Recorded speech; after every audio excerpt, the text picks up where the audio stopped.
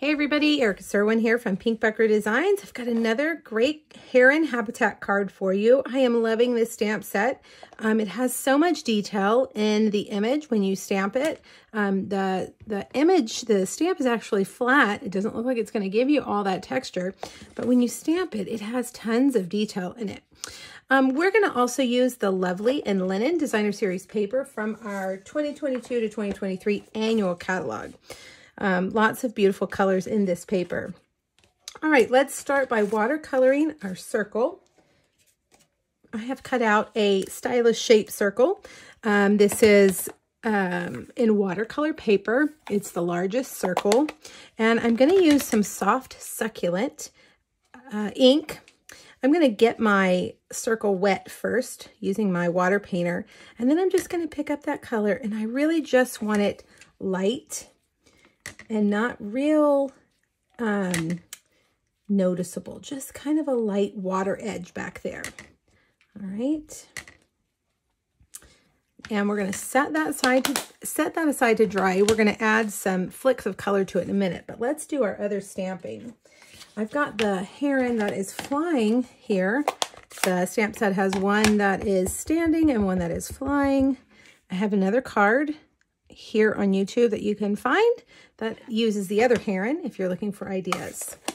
Now I stamped that in smoky slate, and I'm going to take my petal pink dark Stamp and Blend and just give that beak a little bit of color. Now Sweet Sorbet is one of the colors in the Lovely in Linen DSP, so I'm going to stamp my sentiment in Sweet Sorbet.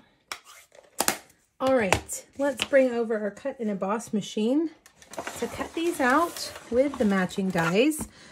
We are also going to use some of the grass pieces, but I've already cut those out. This one and that one. I've already cut them out to save us a little bit of time on the video.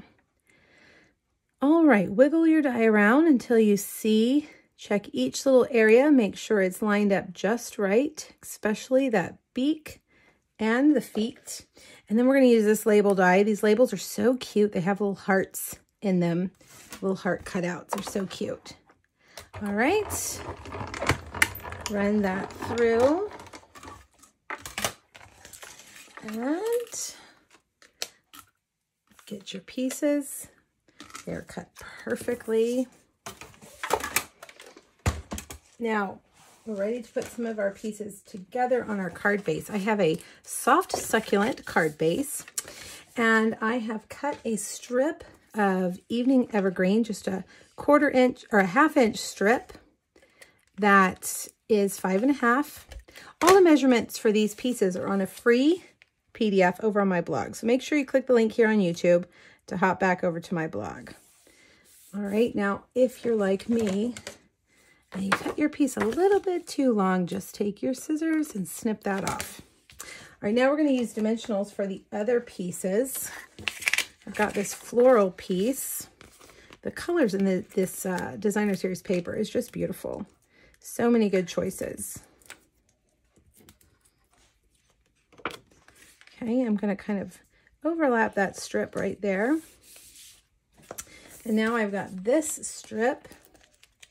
And I'm going to put my dimensionals just there on the left side. I'll put a little bit of adhesive on the right, and we'll overlap those like that.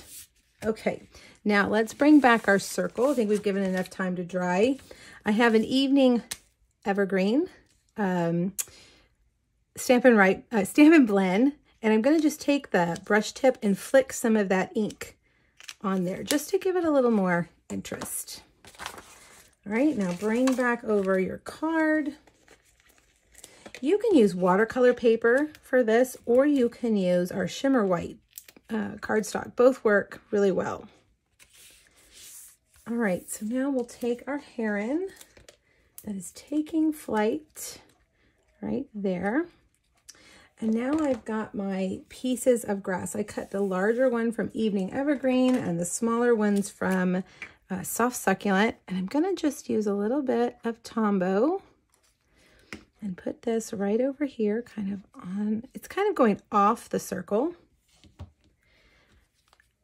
And we'll use Tombow for the smaller ones as well. Like that.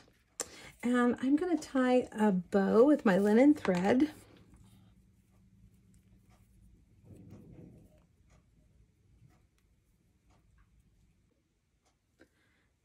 We're going to stick this on with a dimensional. And I know that sounds weird, but the reason we're doing that is because we're going to take this sentiment and put that right over it. Let's put it a little bit lower. Let's see if I can do this without, well, I took it off. Let's try that again. Stick the dimensional on top of the bow and then take your sentiment. I'm going to put one on this side too. And put it over the bow like that. And there you have it. Really, actually a simple card. You know, these herons look like they've been colored, but the only coloring we did was add a little bit of color to that beak.